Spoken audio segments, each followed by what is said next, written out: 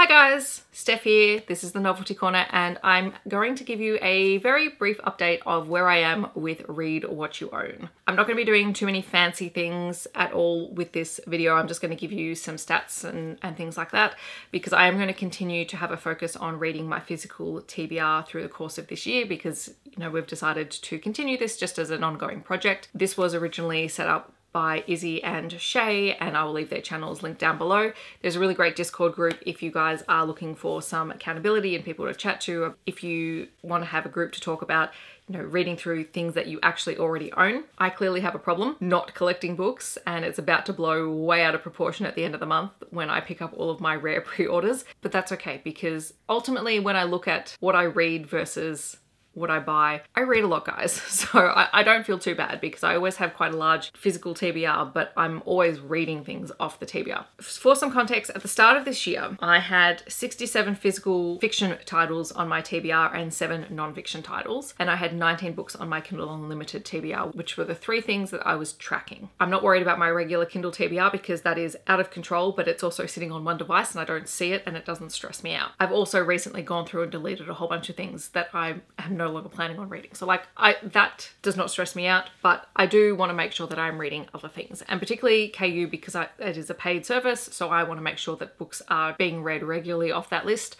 and that my physical TBR is not just sitting there for years and years. So starting with my Kindle Unlimited books, I started with 19 books on my KU TBR at the start of January.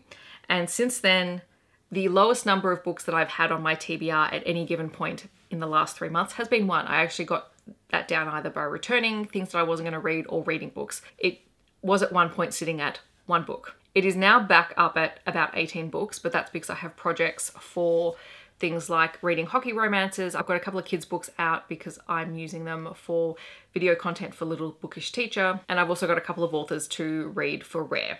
So like, there is a purpose behind every book that is on that TBR, and I will probably have a KU updated video coming soon because I haven't done one for a few months. But that said, if you were to ask me how many books I have read this year from KU, like actually physically read from start to finish and returned, that's 35 titles, which is pretty good.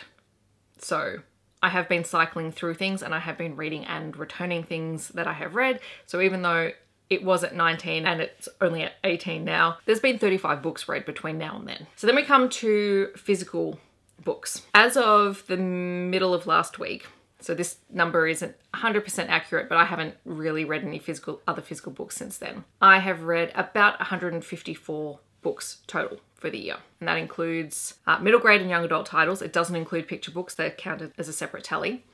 It includes novellas and full-length novels. Most of it's fiction, some of it is non-fiction, but I've read about 154 things. And from that 154, 28 of those have been rereads of books. So those haven't been new books to me and are not counted in a moment for the next category. And I have read 126 new to me books. So of that collective 154 books, 60 of them have been off my physical TBR. So I've read 60 physical books throughout the last 3 months, which is pretty good because that's almost the number of physical books that I owned at the start of the year. However, and this is where I have no self-control, guys. So I currently have 84 physical books on my TBR. Now, as I said, I don't feel bad about that because literally 60 physical books have been read. It just means I've replaced everything that I've read, which is about par for the course with me. But of those 84 books that are left on the shelf, there are 7 review copies. So every month I get between 3 and 8 review copies from publishers. Sometimes they're requested by me and a lot of those have been requested well in advance, and some of them are sent unsolicited, and I try to read them as much as I can as long as they fit in with my reading schedule. Aside from the review copies, I have 7 middle grade titles, 4 young adult titles left on my physical TBR, 56 adult novels, and 9 non-fiction books. And a couple of those are work titles, so I debated whether or not I count them in here because they're for work, but I included them anyway. So while the numbers are not fantastic in terms of what is physically still on my shelf, the actual sheer number of books that I have read is pretty good. So I'm feeling pretty proud of myself because I am actually reading what I own, which is the entire point of this challenge. So we'll see if we can get those numbers down, although as I said, Rare is going to throw that completely out of the water. Not all of the pre-orders that I've got are new to me books. Some of them are things that I've read before and that I'm just picking up copies of. Anyway, that's sort of the stats.